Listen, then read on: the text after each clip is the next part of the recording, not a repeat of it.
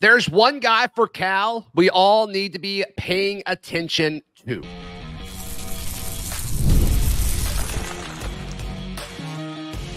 You are Locked On Auburn, your daily podcast on the Auburn Tigers. Part of the Locked On Podcast Network, your team every day.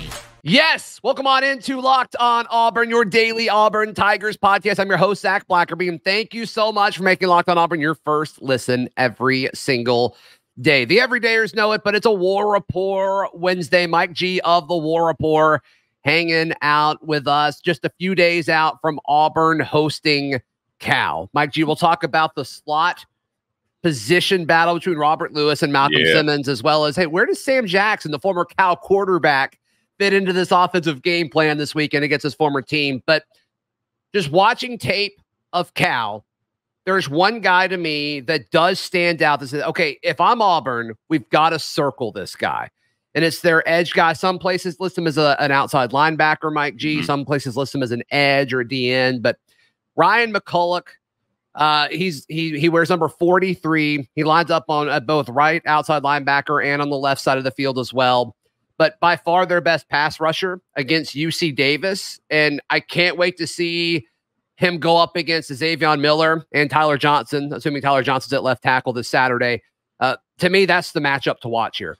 It is. And he was their highest graded end guy, against UC Davis. So he played a total of 44 snaps on Saturday. And he logged 4 hurries and 2 hits as well, Zach. On 26 pass rushes. I mean, that's pretty good. They're pretty good. Now, interesting stat against UC Davis, because I went to all the Cal fan sites and blogs, and most of their writers were really down on the win. I mean, they were not very enthusiastic about, how they performed defensively.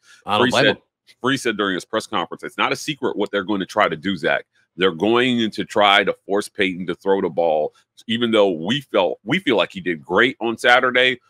The rest of college football is not convinced that he's going to be an effective passer, so look for Cal to try to do that. One interesting stat I have here on the Cal defense, which includes Ryan McCullough, they did not log a single sack versus UC Davis. Nobody got to the quarterback versus UC Davis. Is that true? I thought they had 3 for some reason. Yeah, I'm looking right here at their defensive grades, and they're logging 0 sacks for anybody on defense. That's a big deal. Yeah, that's a big deal, because if they're gonna beat Auburn, they've got to do that. Like, they've got to figure out a way to get to the quarterback. And to me, that comes down to, okay, can these tackles limit Ryan McCullough? And then there are other guys, as Xavier Carlton. He's more of a defensive end. He's more of their Keldrick Falk, I guess, 6'6", 275. Great frame. He played more snaps than McCullough did on Saturday. Yeah, and he's better against the run, I think, than McCullough is. So, I mean, that makes sense. That makes sense. But yeah, to me, it's going to be limiting those guys. And I'm not sure they're going to be able to do that on a consistent basis. I do think they'll get their wins. Mm-hmm. But to me, I think it's going to be all about, wow, they didn't get a sack. They didn't get a single sack. Yeah, right. Against UC Davis. I'm telling you, Zach. And UC Davis got 1 for what that's worth. Yeah, so when you go to the Cal sites, they were not very encouraged by this performance, by this Cal defense, even though they won. And, on the offensive side of it, we're talking about the tackles that they'll be going up against. Hugh Freeze talked about that, trying to find a home for Percy Lewis and Tyler Johnson and Dylan Wade and the shuffle that they were doing. I asked him about that again on Monday. Like, hey, you talk about it. You don't care who goes out and starts. He doesn't care who goes out there first. But that's not true at offensive line. He definitely cares who goes out there first at offensive line and where they're playing at. So I'll be interested to see, what they see on tape in terms of, okay, who's better where against these defensive ends, and if they're going to be able to stop them. Payton Thorne with time is going to be very dangerous this year, I'm telling you. Sure. They kept him clean 95% of the time, and if these tackles can protect his blind side and give him the confidence to stand back there in the pocket, I think he's going to be really dangerous on Saturday. Yeah, and Payton had so much time, but he didn't really need it in most of the situations. I mean, most of the time it was, all right, take his drop and then let it loose. A lot of it was RPO stuff where you throw it very quickly. And then there were times when the deep pass, I think it was the deep pass, I don't know if it was to Keandre Lambert-Smith or to Perry. I think it would have been KLS. Mm-hmm. Like, the interior had a wall. He was able to step up into the pocket and sling it in there. And so to me, yeah, this is the battle here. I mean, if Cal's going to pull off the upset, they need a game out of Ryan McCullouch and Xavier Carlton, their edge guys. And to me, I like Auburn's part of the matchup. And you talked about the rotation on the offensive line, specifically the left side with D Wade and Tyler Johnson and Percy Lewis. You can say that at pressers all you want. You can say it on Tiger Talk all you want. But Tyler Johnson was a starter and played significantly more snaps than Percy Lewis. Exactly. Dylan Wade stayed at guard the entire game. So to me, this isn't a rotation of 3. It's a rotation of 2. And right now it seems like Tyler Johnson is beating out Percy Lewis clearly for that left tackle job. Yeah, I agree. Other notes from Saturday that I think that will play in this coming Saturday. The offensive line did not log a single penalty. No penalties against Auburn's offensive line on Saturday. So they're going to want to play a clean game here. And, as it stacks up right now, I'm looking for them to continue that trend, because looking at Cal's defense, there's nothing there that's very daunting, Zach. I think that this is a team that Auburn should handle. And if they don't, it'll be really disappointing. So I'm looking for the offensive line to have a really strong performance versus these ends. Yeah, and I think if Auburn doesn't have a good performance against Cal's defense, I do think it'll be a specific matchup or two or a player or two for Auburn that didn't do enough. Whether that's Payton not, taking care of the football, or one of these edge rushers that we're talking about maybe beating Auburn's tackles. Like, I think there will be a specific situation where we're like, yeah, Auburn would have been fine if it wasn't for this. And I think it will be very clear. Exactly. Yeah. It's going to be very clear. So this will be probably one of the key matchups that nobody will be watching. You and I will be watching. But as the season goes along, Auburn's got to solidify, like, what is this offensive line going to look like? Are they going to be able to hold up under real pressure? I'm not sure Cal's going to be able to provide the test that this O-line needs, that these tackles need this Saturday. But, we'll see what Cal's defensive coordinator cooks up. Hugh's not ignoring this. He's not overlooking this. No. But, yeah, I'm still, of all the position groups on this team, offensive line is still the one that I'm most worried about projecting into the rest of the season. Well, and you got to think the game plan is going to be solid. I mean, they said this publicly that the week before the first game week, they said they were going to spend a few days looking ahead at Cal before Alabama A&M. So, I mean, they've gotten a head start. Cal probably did the same thing with UC Davis. Like, let's just be honest here. But to me, like, I like Auburn's coaching staff and their ability to prepare more than really Cal's. Good. And so we'll see exactly what that looks like. It's like when he was asked about Sam Jackson. He's like, "Are you going to go to Sam Jackson and ask about what they're doing on defense?" He's like, "No, I think our guys have got it." But I think our guys got it. Yeah, right. Like, hey, you've got a spy in the room. You've got a double agent. Are you going to use them? And the preparation by this staff it leaves me with a lot of confidence. Now, in our one-on-one interviews with both Hugh Freeze and Payton Thorne, Thorne said it to me first, right? Over at Vintage, Zach, he said, look, man, it feels different this year. They have it together. He made some even more pointed comments to me off camera, which is what was driving my change in tone about Payton Thorne. I said, man, I think we all owe Payton an apology after what he told me. I was like, man, we were a little hard on you. You had a lot to overcome last year. And then when we talked to Freeze, he said, I have not talked to Payton about this, but I feel like he feels we have it more together as a staff and that we've done this before and that the plan is going to be good. So that confidence in each other, I think, is going to help. And then when we're talking about these tackles, if Payton Thorne feels confidence and he's pulling the trigger and they can get that time to throw down, it's going to help cover the sins of these offensive linemen a little bit more, man. When the quarterback doesn't hold on to the ball, especially in the pass rush, it helps them quite a bit. So we'll see if they help them out there a little bit in that quick passing game. Yeah. And all this talk about, the merry-go-round at left tackle, even though the way it's being talked about versus what we actually saw on the field Saturday, I don't think it's the same thing. Like, I think Tyler Johnson's the starter there, but we'll see. We'll see. What they say and what they do are two different things. But Xavier Miller's performance, I think, is just kind of flown under the radar. Like, he is solid. He has been so solid. So I just wanted to give him a quick nod. How does Sam Jackson fit into what happens this Saturday? The former Cal quarterback now taking on his former team. Let's jump into that, as well as what's happening at Auburn's slot position battle with Robert Lewis and Malcolm Simmons. That's coming up right here on Locked On Auburn. Today's show brought to you by our friends at eBay Motors. Mike G, can you imagine needing a part for your car, truck, SUV, Tesla, and not going to eBay Motors? I cannot imagine not going to eBay Motors because I've gone to eBay Motors for my Tesla. Wow. I bought things for my Tesla on eBay Motors. With 122 million parts for your car, truck, SUV, they've got it. I promise you, they've got it. Especially for older models. I mean, it's certainly the way to go because the brick and mortar stores, they're not going to have it. They're not going to be able to have all of that stuff. So with eBay Motors, you're burning rubber and not cash. See what they did there? Keep your ride or die alive at ebaymotors.com. Eligible items only. Exclusions apply. eBay guaranteed fit. Only available to U.S. customers. Today's show also brought to you by America's #1 sportsbook. Mike G, can you imagine wagering anywhere other than our friends at FanDuel? I can't. I had the most epic parlay of all time on FanDuel. It was epic. There's a lot. I'll say that any parlay on FanDuel is epic. 13.5. Auburn minus 13.5. Where are you going? I'm picking Auburn to cover. Me too. Picking Auburn to cover. And you can as well. And look, they've got something a little different for folks right now. Through the 22nd of September, all FanDuel customers can bet $5 and get a 3-week free trial of NFL Sunday Ticket from YouTube and YouTube TV.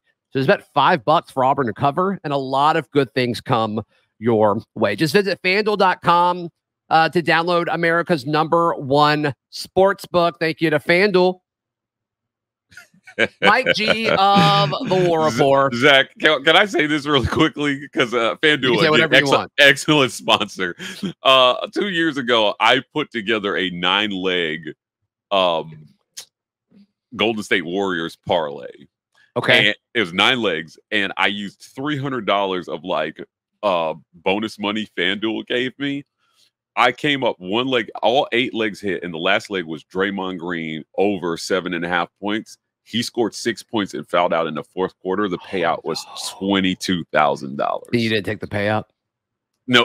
Like it was, I needed to hit that last leg to win $22,000. Sometimes they like offer you something to like. Yeah. I've hated Draymond Green ever since. I would too. My I don't blame you. That's player. Devastating. It's like, I come on. almost tweeted at him and like, hey, bro, hook me up. Yeah, that's right. I'm sure that would have really impacted him for sure. All right. So Sam Jackson, obviously coming from Cal, this is one of my favorite aspects of the transfer portal is you're getting guys playing their former team the next year. You see it in the NFL all the time. Now you're starting to see it in college football all the time. And this one's obviously out of conference, so it's a little bit unique. But do you think they draw up stuff specifically for Sam Jackson? We saw them kind of admit to like wanting the Freeze 4 to score. A little fan service in week 1. Yeah. You could do that against Alabama A&M. I don't know if you could do that against Cal, but what do you think? Do you think there's going to be any fan service or I guess player service to Sam Jackson to draw him something up in the red zone on Saturday? I'm going to go back to something you said about just a second ago about there's what they say and then there's what they do. Right. And all spring we heard about Sam Jackson, and the truth was against an FCS opponent, we didn't see him until the second half. Of that game. Look, Freeze has talked about a free rotation at wide receiver, but I do think there is a chance they draw up for something for Sam Jackson because he can throw the ball. And if they decide that they want to get tricky, they can do that. Nothing that they would maybe run in a big-time Power 5 game, but just something to, reward these kids for all the hard work. For all intents and purposes, Sam Jackson has been a great teammate. He's been a hard worker, and Freeze has shown a propensity to want to reward guys who have bought into the system and have done all the right things. As far as I know, that's Sam Jackson. So now, as far as whether he's maybe earned that or not, like, look, he played well and probably had one of the more impressive catches on the day, on like kind of undercutting that like home run ball that Hank Brown put up there. Yeah, the baby goat. That's right. Yeah, the shot of the recruits in the background, Zach, going nuts after that catch was thing of lore. Awesome. Yeah, it was everything awesome. you want. It's everything you want. Yeah, but you're right. Sam Jackson played 6 snaps. on 6 snaps on offense. Yeah. So, Freeze can talk about a free rotation all he wants. That doesn't mean nothing. And now he did say to me during the press conference that Malcolm Simmons started because they were running a specific play. But it's not meaningless that they chose to run a play for him to start the game as a true freshman. So there was some speculation that Robert Lewis was dealing with a hamstring injury or something. Freeze didn't say anything about Robert Lewis injury when asked about Robert Lewis. And I think that Malcolm Simmons went out there and earned, I do believe him when he says he doesn't care who goes out there first, but he does care who plays especially the most snaps. I agree with that. Well, they both played 15. They both played 15 snaps, Simmons and Lewis, which is he only played 15 snaps. Wow. Simmons? Okay. Yeah. Wow. It felt like he played way more than that. I'm confirming. Yeah, they both played 15. That's crazy. On offense. He may have played more on special teams. I don't have that pulled up. But yeah, to me, I think Simmons was so explosive. I don't know how you keep him off the field. Now, like mentally, like does he have everything like grasped? Because he's a true freshman. He's been here 5 minutes. Like they talked about missed assignments from the young receivers. That was a theme throughout the week. It was like, hey, missed assignments here are killing some of these young guys. So like, would it shock me if you saw him more early in the game when like there was still a script in play, and then later in the game you saw more Robert Lewis? Like that would not shock me. The fact that there's options and both of them are very, very exciting and explosive in different ways, like that's obviously exciting.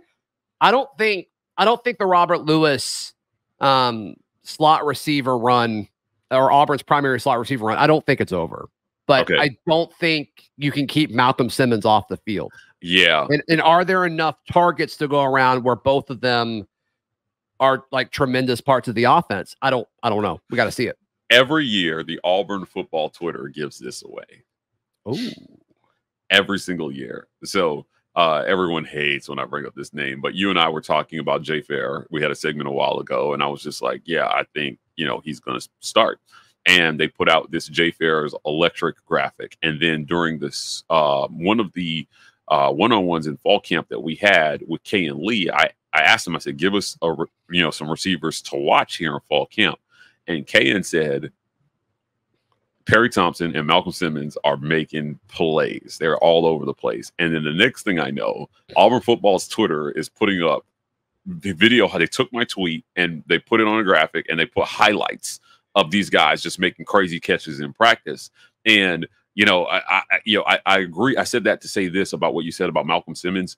I don't think you can keep him off the field. I think, Perry and Cam got a lot of the attention, and deservedly so. But Malcolm Simmons is one of the jewels of this class, and maybe even a little underrated in recruiting. He was he's a top 100 guy, man. I'm telling you. So it was exciting to see recruiting pay off immediately for Hugh Freeze. Here, particularly in the passing game. Now, we know at other positions, they're a little bit more developmental. Like they went and got DeAndre Carter out of California, #1 OT. Is he ready this year? Probably not. Will he be ready in a year? Maybe, right? But at wide receiver, you can come in and make an impact immediately. Robert Lewis, to me, was their insurance policy, right? If these young guys take a little bit more time to come along. We have a guy who's played a lot of college football and will go out and do most things average to above average. And he'll be a solid player and he'll catch, he'll have a high catch rate and he won't drop the ball. But then you get surprised and this is the era that Hugh Freeze is bringing into Auburn. I'm telling you, Zach, that Auburn fans have to get used to. Yeah. You have to get used to the idea that you are loaded with talent. And sometimes the best guy may sit on the bench, but the level of play doesn't drop off at all from 1 to 2 on the depth chart. That's what Auburn's building at receiver. Well, I also think they're comfortable playing the best guy, and I don't know if that's always been the case at Auburn. Yeah. Look at what's happening at left tackle. I mean, Percy Lewis, I'm assuming like he wasn't cheap from an NIL standpoint. He was one of the top tackles in the portal, and they're probably starting a redshirt freshman for the remainder of the season, and Tyler Johnson. So to me, like I'm guessing that wasn't an easy decision for them. In fact, we know it wasn't. He talked about it for weeks. So to me, I think that's something Auburn fans should be excited about. Like true competition is at Auburn at multiple position. I mean, we saw it at quarterback for, the QB2 spot between Hank and Holden. And obviously, that lasted the entirety of fall camp. So it's a fun time. The Hugh Freeze era at Auburn is going to end up being a super, super fun time. Freeze said that the tape has to become the resume. And I think on Saturday, some guys started to build their resume on tape. And they've been doing it at fall in practice because that tape counts as well too. And that's what you're going to see these battles start to flesh out here before they hit SEC play. And then by the time they get to Arkansas, they're going to have a more solid idea of who their core guys are at every position. I just think they're so deep at wide receiver that you're not going to have to think about that as much, right? Just call the plays for the guys who are going to make the plays. And, they've got a ton of guys that can do that. I'm happy for Sam Jackson making that catch, though. I think, you make the decision to transfer, Zach, and you come across the country and you move your life. And, there were probably some commitments made to him. And although he didn't play a ton, he made a play when given a chance. And I think that should earn him some more trust with this coaching staff. No question. I mean, that was an impressive catch. The body control, the intuition, all of it. So, Mike G, how can people check out everything you've got going on? Go over to the War Report and subscribe. We got lots of great film review stuff behind the paywall there for our subscribers. We're also doing a lot of national personality interviews. So I just aired one with Heather Dinich. Brandon Marcello will be joining me later this week. And our guy, Charlie 5, every Monday, him and I are breaking down what Freeze has to say at his press conference. So please go subscribe. Follow us on social media at the War Report, every social media platform. Yeah. And check out all of my stuff at thebarnauburn.com. Please like the video. Please subscribe. We'll see you next time. This has been Locked On Auburn.